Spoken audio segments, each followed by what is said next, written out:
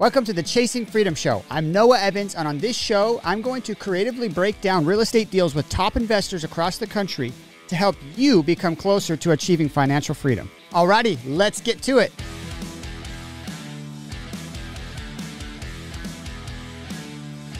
All right, guys, welcome back to the Chasing Freedom Show. Today, I've got an awesome investor with us, Aaron Bihl, out of San Antonio, Texas, and he's going to drop some knowledge on you guys today. So pull out your pens, notebooks, and pay attention to this episode. All right, man. Thanks for coming on the show. Yeah, thanks for having me, and nice meeting you, I guess, as of 5-10 minutes ago. Absolutely, bro. Yeah, no, I'm excited, man. I know we have some mutual friends and stuff, so it's good to connect with you. It is, and I've been watching your content, and you make real estate understandable to the average person, and I'm not anything above average. So it's like I've enjoyed watching your journey, the houses you're taking down, your flips, all of it's been really fun, man. Yeah, hey, I appreciate that. I don't know that it's super polished, but my thing is just really trying to be honest, be real. Yeah, absolutely. And most of the time it's like, dude, it's rough. I'm not good at it. So it's like, I need something I've kind of had on the list to work on of, really hiring that out, figuring out how to standardize this. Cause my thing is I'll post something and I think about it. And then, we're wrapped up in a bunch of other stuff. And I realized haven't posted anything, and other than random stories here and there, and a week or two. So yeah, it's something on my list to add at some point. No, I'm in the same boat, and it's like hard because it's like there's a part of your content that's super relatable because it's just you with your phone, right? Exactly. But then there's the other side of it where it's like, well, what if I did like professional quality content at scale and had like a scheduled number of posts and people could expect. On Mondays, I do a deal deep dive. On Tuesdays, I do something about my family. There's two sides to it. And it's hard to say what's right or wrong, but it's also hard to build that team because it's expensive. You know what I'm saying? Yeah, for sure. Yeah. I mean, I feel like it's like any hire. Like, you can't really afford them when you need them. Yep. I'm sure we've both seen people that have exploded just through, what they're posting, doing YouTube stuff or podcasts or Instagram, TikTok, whatever. And then you kind of start to look around and you're like, these people aren't doing any that much more than me or anything that different. It's just they're talking about it. Yeah. They're showing people what they're doing and that where I get caught up in deals we're focused on and don't talk about it, or I record a video and never post it. Yeah, I've got so many. Now this is 3 months old, and I'm like, I sold that house ago. Yeah. I'm not fresh anymore. Or I don't record an intro. I don't know. I'm all over the place, as you can tell. No, I feel you there, man. Yeah, it's something. I'm trying to focus on it more because I feel like in the next 5 years, social media will become a currency. And so I just really think the influence that you have there is power because you can hire better people. You'll get more access to deal flow, more access to capital. You'll have a further reach. And so, yeah, I don't know. I just feel like if you're not focusing on it right now, you're going to be left behind in the next 4 or 5 years. When you need it, you can't really afford it. I mean, that's every hire, but yeah. So I was telling someone today, I was like, I think I can hire someone full time now. I can afford it, but I don't know. What does that cost? I don't what's a videographer cost? All this stuff cost? 40, 50 grand? Yeah. I just need someone to say, hey, show up here and let's do this. I'll give you my ideas and, we can keep it my personality, but I don't have the time to plan it all out. No, yeah, and that's the problem. So actually, one of my buddies owns a big, full media company that does stuff at scale, and so we're actually trying to figure out how do we incorporate what we have back into that, and then how can we offer that as a product to other real estate people? Because I think it'd be super helpful. But there's always one thing that ruins the ability to do that at scale, and that's that. Yes, all the editing, all the posting, that could be done from anywhere in the world. The problem is that local person. Is that you need the local person that's going to film the content for you. And so I feel like there's got to be an easy way to do it, reverse search people posting awesome content on Instagram, but do it in the San Antonio area, right? And you're like, oh, look, I'd hire that person. If they could just film the content for you, you can upload it to the portal with my buddy's company. They edit it and create you all the content you need and then blast it out. But then there's a whole nother part of it. Editing and blasting the content out is just one step. the second part of that is doing it the right way. It's like the right keyword research. It's the right video topics. It's got to be high quality. Oh, for sure. Sound quality's got to be good. Yeah, there's so much that goes into it. Like I forget what Travis is the guy helping me film the podcast. I forget what we were talking about yesterday, how we were going to do it. I think what we were planning on doing is if Travis can film everything for me and he does a good job at it, but we need a creative writer who can write the scripts and go watch all the TikTok videos and all the well-performing Instagram videos. And I need someone to just hand me a script, right? And say, hey, Noah, if you do these 6 videos today, we're going to be good. That'll be enough content for the next 25 days because they can break it apart and rip it up and repurpose it and get me posted. I think that's what we need, and that's the part we're missing. So if you guys are listening to the show, me and Aaron are both looking for social media people. I need a creative writer. Aaron, what do you need? Dude, I need freaking everyone. Yeah, okay, everyone. So I don't know what I need. Be careful what you wish for, man. You'll have people knocking on your door. I know. I see the opportunity, but it's like I don't even know what I'm looking for. I don't even know it well enough to know how to even ask. Well, I guess this is a good interactive part of the show. So, if you guys are listening and you're struggling with social media, if I was able to bring that part to where we could edit and post and schedule and write the content for you, would that be helpful? I'd love to hear from the listeners. I'm sure Aaron would love to be connected to people that have the ability to do that as well. So, there you go. Sure. Yeah, no, for sure. And I think it's easy to be hey, I'm too late. Mm-hmm. But so I was at an event, Ryan Pineda's event, I don't know, a month or so ago. Mm-hmm. And honestly, the biggest thing I took away from him, and I talked to, Chandler David Smith a little bit, who's, big in the YouTube world. It's they've only been doing it a year or two, or 2.5 years or whatever. So it's it didn't take too long to build, this machine of a following. So I think it's one of those, any YouTubers you hear or listen to, it's oh, I always felt like I got in too late. And it's well, now you have 3 million subscribers. But I think that's the rub too. I'm well, there's already too many people right at this point, we're too late to the game. But it's really not. I mean, a lot of it's probably still the very beginning. I agree completely. I think we haven't even seen what the power of it's going to be, especially with all these other new things coming out, all the crypto coins and NFTs. I think it's all going to become so connected. It's if you look back 10 years ago, would we have ever imagined Facebook and Instagram would be what it was, and that it would consume so much of people's lives, and it's how we would shop, and it's how we would stay connected with family members?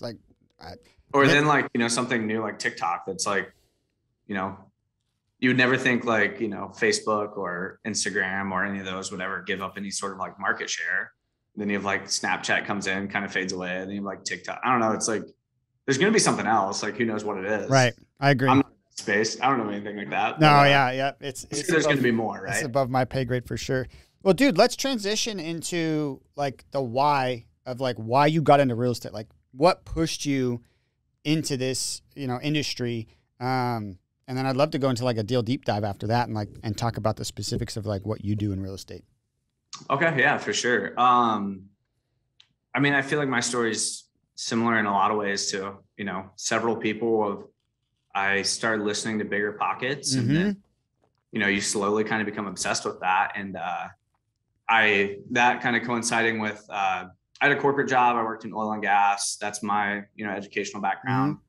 Mm-hmm. Moved from Ohio to Texas for a full-time job after grad school. So it was kind of finding Bigger Pockets, learning about real estate, and then coinciding with not liking my job and things getting progressively worse there. And some of that, is, job stuff. And I'm sure some of that's me and not being a very good employee and not employable, honestly. I can't work with people.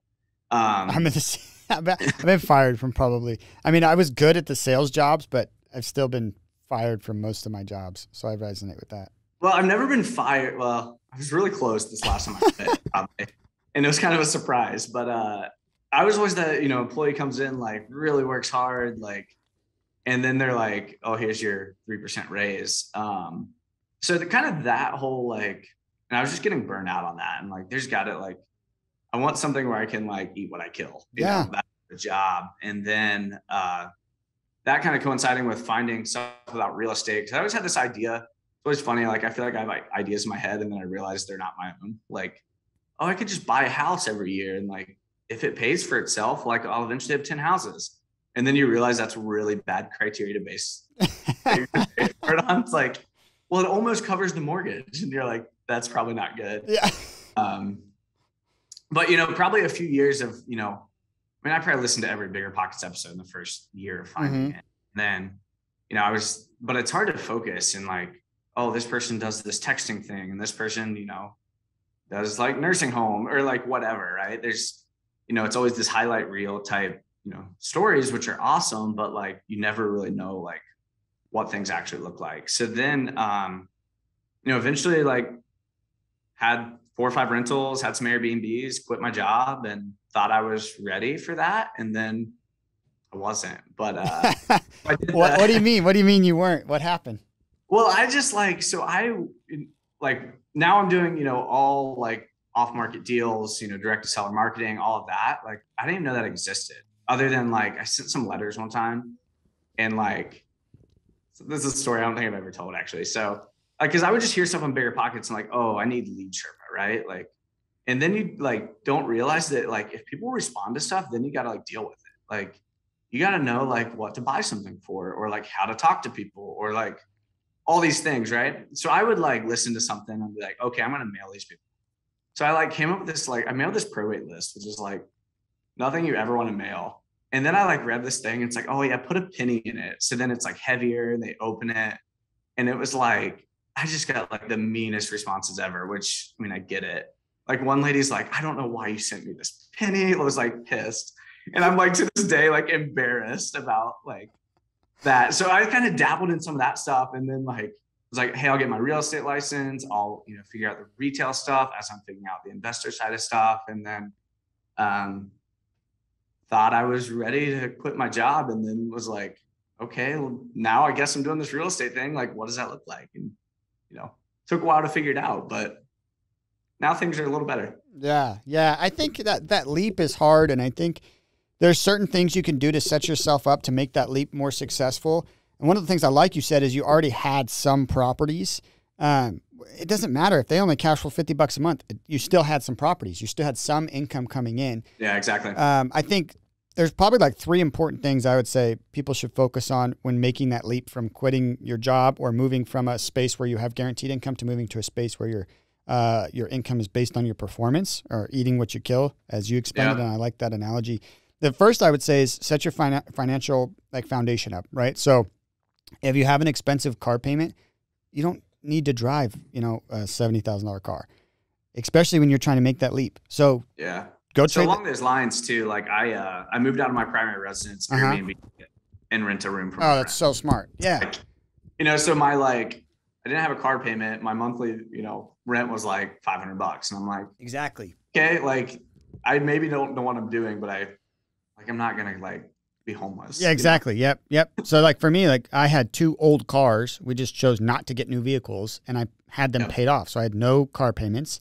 And then, so that would be the first thing I said. I would eliminate luxury expenses. Step 1, get your financial, you know, foundation kind of a little bit more stable. Number 2, I'd figure out what your own living situation is, and I'd try to house hack. That'd be my first deal for sure. Like you said, you Airbnb'd your house. I took a single family home and split it into 2 levels, rented out my basement for $1,400 a month. My mortgage was $1,200. So now I have no car payments and no mortgage. Yeah. I got to take a lot more risk all of a sudden, and it's not so scary, right? Yeah. And when I quit my job and bought that house, I put pretty much everything I had into it and had maybe $5,000 left to my name. It took me like 30 days to land my first deal. Like, I mean, I was already doing deals, but it took me 30 days to get a deal after quitting my job. And then I kept reinvesting the money. So I didn't really make money again for like another like 6 months. And then all of a sudden it just like skyrocketed. But that's like momentum, you know, the compound effect. Sure. That book written by, Darren Hardy talks about Big Mo. It comes swinging when you just stay in it long enough, you know? So. Yeah. No, I really like that. And that's one of the things I tell people a lot. I'm like, you start to like, the longer you're in this business, you start to see the benefits of being in it. Like, you know, like I have a deal we'll hopefully have on Friday. And it's like, you know, we first talked to her a year ago. So it's like, if you quit 6 months in, like you don't get those compound effects of like, hey, like our marketing is cumulative and, you get referrals and all these things that like, it's not that it's like easy at this point. It just, you start to have some of these things drop that you're like, oh, that was something I spent money on a year Mm-hmm. ago. Now it's, paying off. And, if you quit or burn out or, decide you want to do something else too early, it's like, you're going to miss some of that. Cause a lot of these deals, I mean, you guys know that you don't get laydowns on everything. No. A lot of, you're following up over time or, something, the situation changes. But if you're not in the game long enough, you don't ever realize that. Yeah. So let's talk about, I want to hear a little bit more about that transition. So you had a couple rentals. What did you have? You had like a couple multifamily properties, or what were they before you quit? So they were all single families. Shoot, I think I had like 3 Airbnbs. Okay. How did you get financing on that? Like how did you find those properties? Yeah. So that was all stuff that like with my previous job, I had, had financing. So you used your W-2 income. W-2, 20% down. And it was 20% down. I bought a rental. It was a single family house with a back house that I, bought with some friends because it seemed like a good idea to partner with friends. And now we're selling it, and it's fine. Like it was one of those like, hey, this works. It's kind of a proof of concept, but it was more me just being like, well, I don't want all the risk. So how about you guys throw in some money? And then they don't have the passion for real estate I do. So, it's just kind of one of those kind of partnerships. But I don't think there's anything wrong with that. Yeah. Going to partner with friends, it does alleviate the stress. And I think a lot of times it's just scary to make the jump. And so, I mean, my very first flip ever, I just brought the money for the rehab. Someone else did the whole flip, and I got a partner in it. And it gave me confidence for my next one. Yeah. Well, and that's kind of, so when I started, I worked with this small brokerage that was kind of investor minded. So I did some retail stuff, which found out I really hate on the retail realtor side. And then, worked with this broker that, they did off market deals, they did flips. So a lot of that, when I started with him, it was like, there's no sort of marketing. It was just kind of like, hey, find a deal.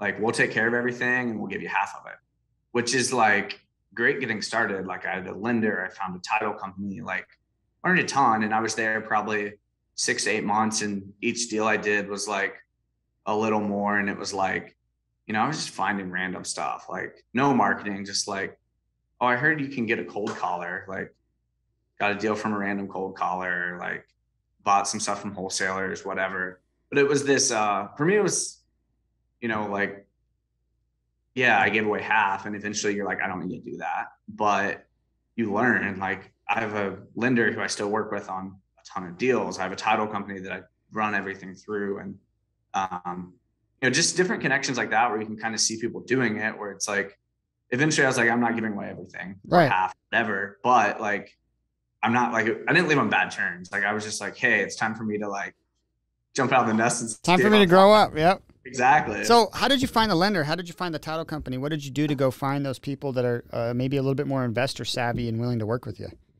Honestly, I didn't do anything. It was through the broker that I worked with, who was an investor, and it's kind of like, hey, this is who we use. Like we have this hard money guy that we have a partnership with. And then, this is the title company we use. They know how to deal with investors and messy title issues. And I mean, so the first thing I ever contracted to this day has not closed. And it was like, there were like 30, 40 errors on this like cheap house, but it's like, I was like taking them paperwork, and I was like sitting in this 86-year-old man's house like 2 times a week, and like, just like learning there. Yeah. Right. But as far as, like some of those resources, it was like, I jumped in and like had access to those. And I had people to like look at a deal and be like, hey, this is a deal, or it's not, or like, this is how you run comps. Yeah. Like how you calculate repairs. So, I mean, I learned a ton. It was just, for me, it was trying to figure out how to consistently have deal flow. Mm-hmm. And like, cause there was always this, this world of these like direct to seller deals that everyone wanted, and no one knew how to get. So from there, I kind of, decided, hey, I'm going to try to figure this out on my own, get plugged in with people who know how to do that, and join Ryan Dossey's group. And, I've been in several groups since then on, people with marketing stuff and, people that do direct to seller. Cause you know, it's the world everyone wants to be in, and Yeah. no one really knows how to get there. Yeah, I like that, man. And I want to unpack something you just said there because it's a reoccurring theme among probably all of my guests. You're going to pay either way. No matter what, you're going to pay to be in this game. You're either going to pay because you're smart and you bought like a course and someone accelerated that pain for you, you know, draws the connections and lays out a little bit of a roadmap. Or you're going to pay through giving up portions of your deals for mentorship, which is exactly what I did. You just explained to me that's what you did. I did an Instagram post like 6 weeks ago, totally unrelated field, but one of my buddies has done really well in like construction, which is kind of related, and solar. And same thing. Okay. He gave up a bunch of his deals by going to work for somebody else first and figuring it out and accelerating their growth. Like you didn't have to then go lose a deal because a title company messed it up and accidentally disclosed what the assignment fee was to the buyer. I have. Yeah. Right? I had a mentor and I still have gone through that. You know, you didn't have to go one of the reasons I just don't assign anything. Yeah, exactly. Yeah. So, I mean, there's just so many mistakes that you quickly bypassed and you almost like just went around the mountain instead of having to go up and over it because you went and worked with a mentor first. And yes, they may have taken half your deals, but wouldn't you have rather had those deals than no deals? Yeah. And for me, it's still like a proof of concept thing. Like, absolutely. Hey, I did this. Like we bought this for 90, we sold it for 130. Like this is real. Like, it's not just like, I see other people do it. Like, and then you do my last one I did there, I think we made like 53 grand on. And I was just like, yeah, I think I'm out. Yeah. Like, so, you know, I don't think I need this. So you primarily fix and flip, right?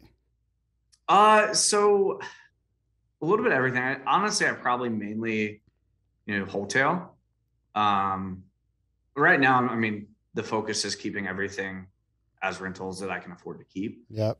You know, because some days this business is just a grind. Like I enjoy it a lot of times. And there's days where I'm like, I don't want to have to buy a house today or this week or this month.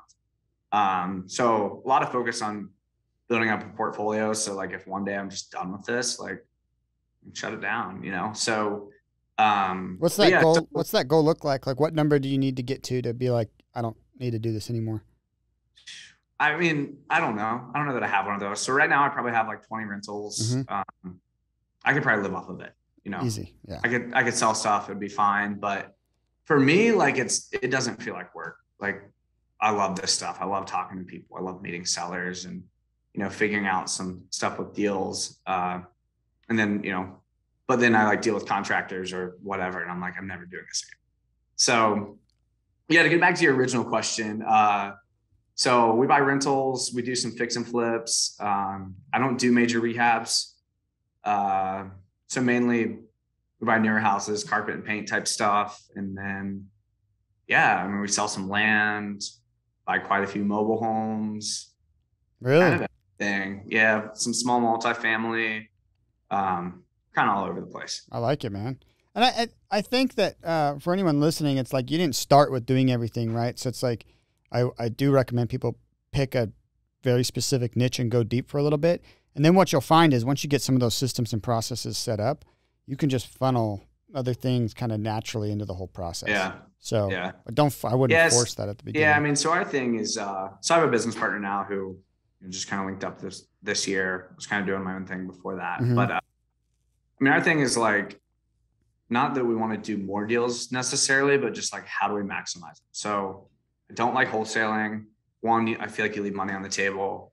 It doesn't really support the way I like running a business of building a good reputation. It's just this weird dance of who am I talking to? Are they going to find out that these people exist? Like, I mean, I do it. I just don't really like it. So, you know, we take down almost everything. And then it's just a matter of, you know, how do we maximize this? Like, you know, do we do a full flip? Do we have the capacity to do that? Do we just clean it out and list it? Do we enlist it and just kind of, you know, see what we can do there. And then when we wholesale stuff, it's normally like, hey, pay this price, or I'm going to take it down and list it. Like, I don't like care that much. Yeah. Right? It's like, I'm going to make what I need to make, or I'll do it another way. So let's go deep on wholetailing. Like what's wholetailing? How do you determine something's going to be a successful wholesale?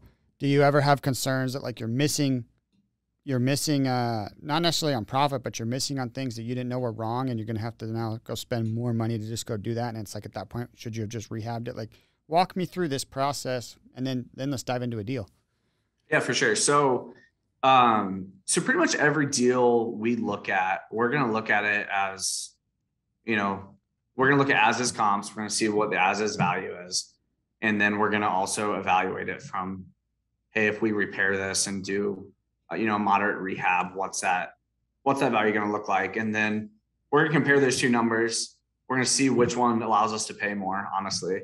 And then if there's any sort of like tie or anything, we're always going to go to assets. Like, there's no rehab. You're not even, there's no rehab. There's no risk. There's less money involved. And it's that, that's always going to be the default. If it's like, hey, you could spend 30 grand and make 40, or you could, whatever. Like if those numbers are close, we're going as is. And I don't ever do full inspections. And I've sold stuff on the market that shouldn't have sold. Yeah. Just like, people are like, are you we lost you. It's kind of a thing. We lost you at, I've sold stuff on the market that, and then it cut. Okay. Yes. So I've sold stuff on the market that, I've had people tell me like, there's no way you're actually going to list this. Right. And I'm like, yeah. And the showing instruction would be like, just walk in, there's no door, like, or just open the door because it's not locked or whatever. But like, you can really sell anything. Well, you just don't know who is out there looking. Like, ultimately, the MLS is the best buyers list you can ever have, because it's full of agents hungry to earn a commission, and like, they're gonna go out there. It's like having a bunch of little dispo managers. Yeah, and I think the last year or two has spoiled us with the lack of inventory and how crazy the market's been. But like, the thing you don't realize when you wholesale something, like you were saying, you have this whole new buyers list, but you have not only investors, you have the people that are like, I get a 5% discount for this like fixer upper, and I get to like, be like Chip and Joanna and make it look the way I want. And they're like pumped about like a 5 or 10% discount, where I'm like, I just sold this at 90% when like an investor won't buy it. So it really depends, but especially like, we buy a lot of cleaner houses. Like, we closed on one last week that's 10 years old, and it looked like, bought it from the original owner. It looks brand new. Yeah. Like, yeah. Stuff's easy and will easily be financeable. So yeah, it just kind of depends. But like, we kind of just buy, like, when we make offers, it's assuming we're going to take it down and, calculating some of that. So, we kind of wholesale anything we can, if we can move it quicker and get in and out, that's fine. But if not, we'll wait 2 to 3 months and make more money on it. Yeah. Yeah. It's unfortunate because we've done a couple wholesales, but I haven't done a wholesale in maybe 8 months or so now. And same thing, like, I was shocked with some of these ones we were able to sell. And it was really just a result of like, we had taken down 2 homes, and in that time frame, we weren't going to be able to start the rehab on them for like another 4 weeks.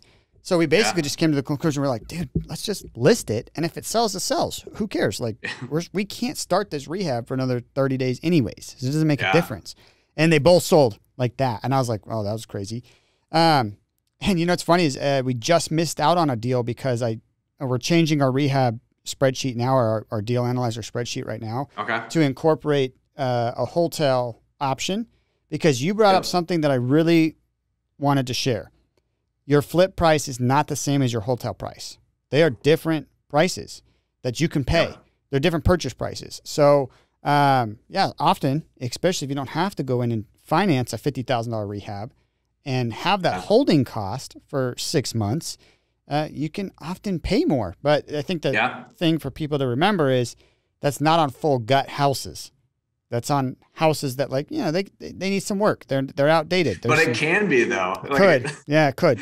It's like, I think you might need to clarify the difference between wholesaling and wholetailing for listeners at home. I don't know if we've ever discussed this on the show before. Yeah, that's helpful. Thanks, Travis. Yeah. Cool. So Aaron, what's the difference between wholesaling and wholetailing? Yeah, for sure. Good question. So wholesaling is, essentially, you bought a house, you contract a house for 70 grand. You have someone who wants to buy it for 80 grand. You work out some paperwork to, you know, you got it for 70, they get it for 80, you make the difference, right? You never own the thing. Mm-hmm. Either you assign the contract or, I mean, kind of depending on state and rules and stuff, you may double close it, but you're essentially not taking ownership of it, not taking the risk. You found a product, you know, you got a good deal, someone else wants it, they buy it. Wholetailing is when you're actually purchasing the property, taking it down, you know, getting a loan on it, paying cash, whatever, taking title to it. And then I think on wholesaling, people kind of have varying ranges of like, it's a light flip or, you know, it's cleaned out or whatever. But for me, it's normally just like get the trash out of it and list it. Mm-hmm. But like actually taking ownership of it and reselling it. Yeah. What type of financing are you generally using to do these wholesales? Are you using a hard money lender? We have a hard money lender who will lend on up to 100%. So he's more expensive than I would like him to be, but you know, I can take on multiple projects with nothing out of pocket. Like what does he charge you? Oh man, this hurts. 12 and 3. 12 and 3. 12%, 3 points. But he does 100%. So for me, yes, it's easy, it's convenient, right? It's expensive. But I look at it as like a cost. Like, hey, this is still, I'm going to make more than wholesaling it. So that's how I've approached it. Not probably the best idea. Like, need more private money, you know, better rates and stuff. Yeah. But it allows us to do business, allows us to take on multiple projects, and right. Well, and treats me well, and things are good. You know, there is a price. There is a. People need to factor in their time, right? And so for you, not having to go raise that private money means it's one less conversation you have to have. It's one less financial. It's actually multiple financial documents that get eliminated from the process. You no longer have to do a promissory note. You don't have to secure that to the property. You don't have to do a deed of trust. Way less communication. It's one person. You're like, hey, we're buying the house for this. You're going to do 100% of financing. Okay, cool. Good. We're done. Yeah. And it's one of those, you're exactly right there. And it's so convenient now because it's like, they don't do appraisals. He doesn't even do BPOs on my stuff because I've done 50, 60 deals with them. So it's like, and I could be like, call him tomorrow, like, hey, we're closing on this in 3 days. And he's like, okay, like, as long as it's nothing like crazy, like, you know, I have money and there's a lot of value in that pocket. Yeah. So it just depends. You know, of course I would rather have cheaper private money, which I'm working on, but for now, it, you know, allows me to, you know, do business, and right. It's just super convenient. That's the biggest thing. Like, he works with my title company. They know where to send stuff. Like, my insurance knows who to put on insurance. So it's just, for me, it's just an easy button. And, you know, sometimes we source other stuff, and then sometimes we're like, hey dude, can I have 200 grand tomorrow? And he says yes and keeps saying yes. So yeah. There's so much value in that. That's huge. Let's dive deep into a wholesale deal. Do you have a specific deal you want to share? For sure. Actually, it's one of my favorite deals. So, which kind of leads to other deals. So I'll try to make it quick, but also with decent detail. So this was kind of in the beginning of COVID when this happened. And it was the point when all the iBuyers got scared and pulled, right? So this guy Googles me, finds me, you know, Google ad, and, you know, reaches out. It's just really cool, like, amazing mid-century house. It's super dated, but really well kept. He wants like, I don't know, 200 grand, 250, something. And I'm at like, I just pretty much told him, hey, like, this is never going to work. I need to be at like 150 or 160. Like, don't hear from the guy for months. He eventually calls me back, and kind of the unique situation of that, like, I literally tried to find friends to buy this place because I'm like, it's cool. You know, so I kind of was like, hey, let me see if I can find anyone that can pay you more. Like, I can't help you, but maybe someone else can. I'd love to help you move, right? So, and then his wife actually had some sort of like immunodeficiency. So it's like, couldn't see the house. They didn't want to let anyone in, you know, all of that with this when COVID was brand new and no one knew what to expect. So he eventually calls me back and he's just like, hey, we're good to go. Like, and I end up paying, I think, 165 for it. I was trying to assign it to all these people for like 180. No one would take it. I couldn't get showings. I went with one contractor. His buyer bailed. So end up taking it down for 165. We let them move out, like give them a week to move out, whatever. Clean it out, change the light bulbs to make it brighter. So actually this one I partnered with that same hard money lender on. So nice. We went 50-50. He didn't think it was a deal, but it was like, hey, like, we'll give it a try. We listed it, get it cleaned out. We did one drywall repair,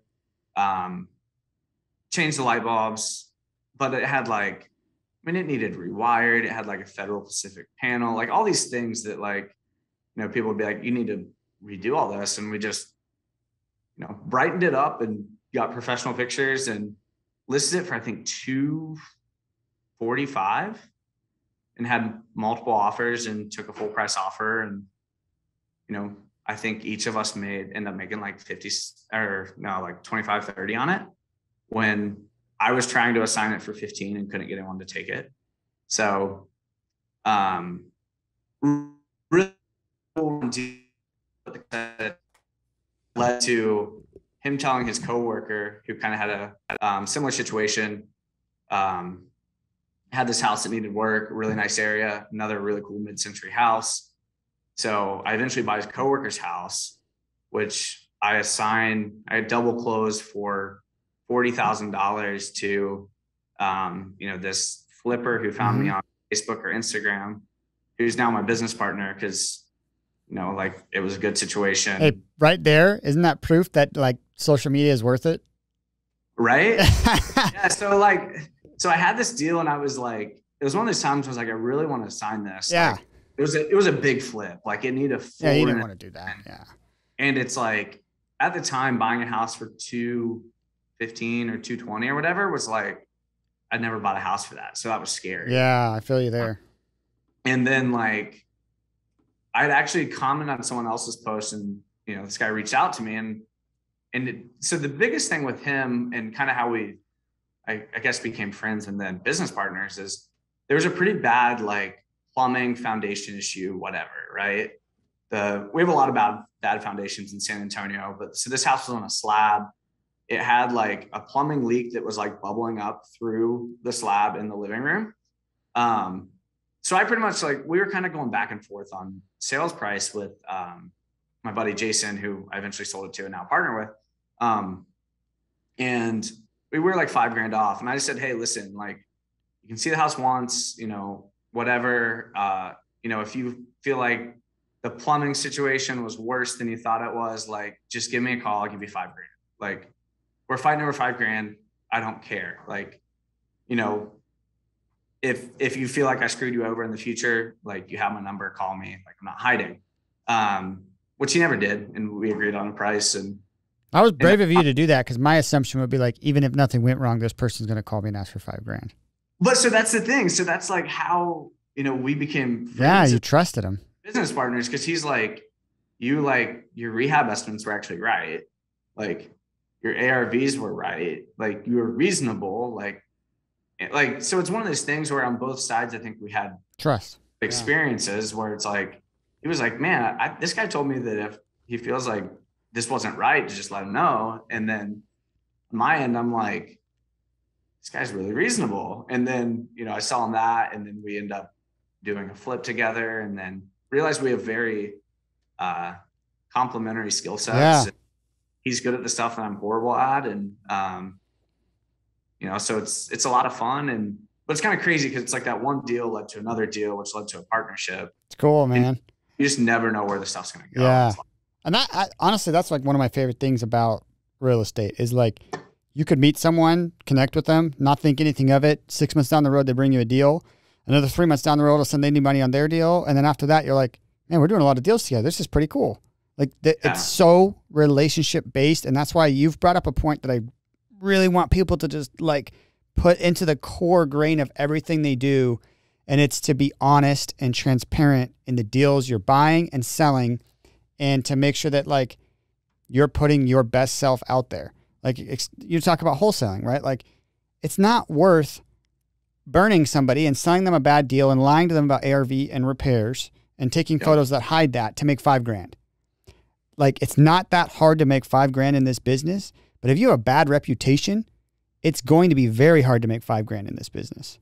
Yeah. But no, you're right. And I think like what I've kind of found is like this community is fairly small. Like, I didn't know you before today, but we had mutual friends, and you can kind of like, you can see through stuff. You can see like who's doing stuff, who's not, who's, you know, like how are people approaching people? And that's like the people I want to be around. Like, cool, you make money, you do well, but like, do you care about people? Like, do you actually treat people right? And that's like a lot of just kind of the focus of like everything like I'm doing and we're building is like, hey, we approach everything like we're going to be in this business for the next, I don't know, 50, however many years, right? So like, could we squeeze money out of someone and like renegotiate and like do the stuff you see people teaching or doing or whatever? Yes, but it's never worth it. Nope. Like, you know, last week or a few weeks ago, a guy told me he wanted like $45,000 for his house. And we came back and we're like, hey, we're going to pay you 60 because like, that's what it's worth. Like, and we could have paid more, like, but that's like the right thing to do. And, you know, I could have beat him up, got it for less, and it would have been fine. Like, but, you know, everything I try to do is approaching things of like, hey, I want people to have a good experience. I want like them to tell their friends about us if they're in that situation. Or, you know, these people are in Austin. I don't know if I'll ever see them again, but, you know, if they have someone like, you know, we want them to have that kind of like warm, fuzzy feeling. Absolutely, man. Well, like, let's relate it back to the wholesale deal you gave. This, you originally offered like 150 to 160, right? And the seller said he wanted in the 200 range. Yeah. You went over what you could afford to pay, which you didn't do it because, you know, you're just trying to be nice. Like you saw an ability to make the deal work, but you tried your best to make it work for the seller as well. And at 165, he felt like you took care of him. And because of that, you closed another deal versus the other way around. Imagine if you're just trying to squeeze him and you're like, no, 155 or I walk. I'm sorry, I got to pull my offer off the table today. You know, it's $100,000 worth of repairs and your closing costs are $50,000 and I'm going to pay that for you. So yeah, it's 155 or nothing. You would have gotten an extra $5,000 out of him. Cool. Good job, Aaron. Because now you're not getting any referrals from him because he truly feels like you just beat him up in that negotiation. So you made an extra 5, but you lost out on 40. Yeah. No, for sure. And that's one thing that's really cool that like, actually it was a conversation I had probably a month or so ago with my escrow officer, the title company. She's like, what do you do different than everyone? Like your sellers are nice and they're happy. That's like so cool. You have nice sellers of like anyone we work with. And I'm like, I don't know. Like, or like, even like, we don't really have deals go sideways that much. Like we don't have people like, you know, sign something with us and try to go to someone else. Like, and I think that's just kind of, do we probably leave money on the table or lose deals by, you know, not pushing people to sign in person, like on the spot? Probably. But like, I just would rather not do any of that stuff. Like I'm not pushy. I tell people often like, hey, list your house. Like we're an option. We're like trading in your car. Like, you know, you're giving up equity for convenience. Like, could you like clean it out and tune it up and list, you know, sell it yourself? Sure. We're not that. We're not for everyone. But like, if you want to sell this way, you're going to have a good experience with us. And I think we're the best in town at what we do. So, you know, it's just, but it's like, I'm not going to force a puzzle piece that doesn't fit. If like, you know, by talking to me, you realize, oh, we do want to clean it out and list it, or I want to keep it as a rental, or, you know, whatever that option ends up being, where it's like, you know, I enter into these situations of, we're just here to help. This is what we do. This is how we can be a resource. Like, we're not pushy. I mean, yes, I am saying things and doing things that they're going to let their guard down. They're going to trust me more and want to work with me. But it's not in a like salesy, pressury like way. Like, nobody wants to work with somebody like that. Like they want to know that they can trust you. And I think Jimmy Rex had done a video talking about how he would always beat this guy out. They would always show up to the same, they were realtors at the time, but he'd always beat this one realtor out and he'd see him at all his appointments. And one day, the guy goes, Jimmy, how do you always beat me?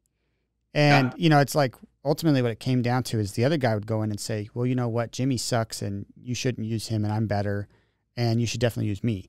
And how I would relate that is you go in and you say, you didn't go in and say, hey, listing your house would be a terrible idea. That would be the dumbest thing you can do. Don't do that. Do this instead. And what Jimmy would do is he'd go in and say, hey, look, you're actually really lucky because this other guy, he's good at what he does. And so am I. So you really can't go wrong with choosing either one of us. Like you're lucky that you have these options. I'm a little bit better, in my opinion, at what I do. And this is why. And that's exactly what you're doing. You're going in and saying, no, you can list your house. But if you go this route, I'm probably the best option. And this is why. Yeah.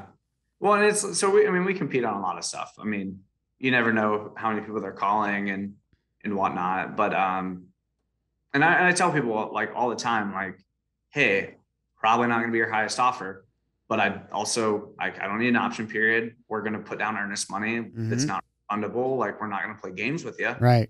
And like, oh, here's a snapshot of my bank account where you see I can buy it. Yeah. Like, all these things where, but a lot of that's like, yes, we lose deals, but it's never, I mean, I can't say never. It's rarely on price. So it's like, hey, if at the end of the day you want $6 more and you want to go here, like, and you never know if you're going to get it or not, like, I get it. That's fine. Like, it's never going to work. But like, as long as like, there's anything else involved, like, we're going to get most of it. Right. Yeah. Well, dude, this has been a really fun show. It's been fun to talk about. Oh, I think I lost you. Hold on. We'll cut that. Okay. The last thing I heard you say was we're not going to get all of them or something along those lines. Gotcha. I don't know what I'm saying. Yeah. So, I mean, we don't get all those deals, but, we rarely lose out on something other than price. Right. Right. If we're the same price, they like us, they trust us, they've seen our track record. I can give them proof of funds. I'm not doing option periods. I don't need the house again. So we rarely lose out, on other things. I mean, there's times I've missed stuff and I beat myself up on it because it's like, there's lots of times where you're like, what else do you have to figure out in order to sell this? Like, you need somewhere to go. Do you need movers? Do you need, some of that stuff? And, if you miss some of those details, you miss deals, but it's rarely just a price thing. Right. Yeah. No. Yeah. I appreciate you sharing that. I think that's important for people to remember, that it's not always about the number. It's about how you make someone feel and how can you really assist them in transitioning out of something that's a problem and getting away from that problem. But dude, this has been a fun show, man. I want to, before we run out of time, I've got a couple questions that we always like to ask the guest at the end of the show. So if you lost it all today, so you lost all your rentals, you lost all your money, you had nothing but your cell phone and a computer, what would you do to build your business back? Oh gosh. I lost it all today. Where would I start? You're like, I wouldn't do it again. I don't know. I mean, I guess like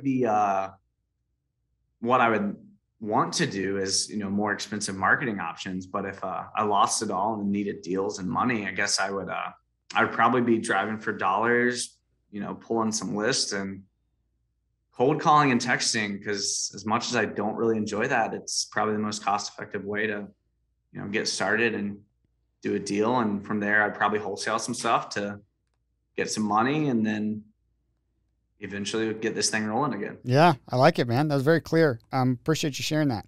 So next question. What's your idea of chasing freedom? Great question. So I guess my thing is the idea of chasing freedom is I want to be at the point where it's like, if I want to just like phone it in one day and never do this again, I can't. Mm-hmm. Or, I have a bunch of nieces and nephews in Ohio where my family is. So, big thing this year is like, I want to go home more. So like, I brought on a business partner and part of that's like, I can be gone more. Like, so for me, it's just, I guess the idea of, I don't think I'll ever stop doing this because it's fun. It's addicting. It's fun. I love the game. Yep.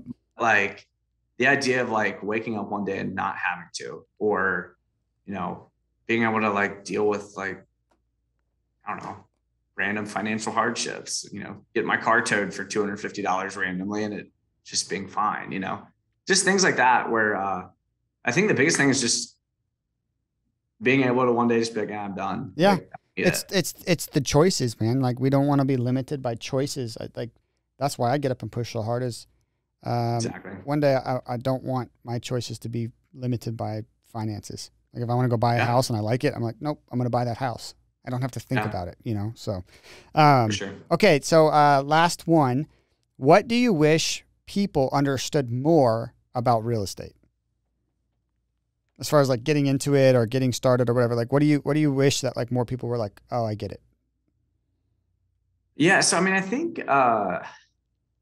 the thing that I wish people realize more is that like, it's very accessible. Like it's really easy to, you know, buy a second house. Like you've lived in it, you can get a loan with 5% down. And then, so I think there's people see, you know, people in different stages. And, you know, I know people that I'm like, oh man, they're buying apartments, they're buying things I could never buy. And then, you know, I was talking to a buddy and he has like 3 or 4 rentals the other day. And he was like, man, I just see you buying all these houses and I could never do that. And I'm like, dude, 3 years ago, I bought 3 houses or we should buy over 100 this year. So I think it's easy to get in, it's accessible. And even like just the cumulative effects of like, hey, I buy a rental or a new primary every 2 to 3 years, like in 5, 10, 15 years, that looks crazy different when you factor in, you know, it's paying down principal, you're getting rent, you're getting appreciation. And that's easy. Like, yeah, you can go all in, but you can also, hey, just buy a house every now and then. Like, and you're going to experience the effects of this and maybe get addicted and you're crazy like us and like hey, all the time. Or maybe it's just, you don't really like that, but it's a nice little investment. Absolutely, man. Well, dude, thank you so much for taking your time to come on the show. I really appreciate it, brother. If people want to reach out to you and get a hold of you, what's the best way for them to contact you? Probably the best is my Instagram, which is my last name, Bihlster1. Or I mean, you probably search Aaron Bihl, and I'm probably the only one, so should be fairly easy to find. But that's where I'm probably most interactive, and you know, we'll probably respond to you. Okay, sounds good, man. Well, we'll throw that in the show notes for anyone that wants to get a hold of you. And again, thanks for coming on. We'll see you next time. All right. Thanks for tuning into this week's episode, you guys. For more awesome real estate content, you can check out my Instagram. It's just Noah_Evans_real estate. It'll also be in the show notes. If you want to reach out to the guest, their contact information and websites and however else to get a hold of them will also be in the show notes. All of our podcast episodes get thrown up to YouTube. And for more awesome exclusive content, please go check out the website. We'll have that link in the show notes below as well. All right. Peace.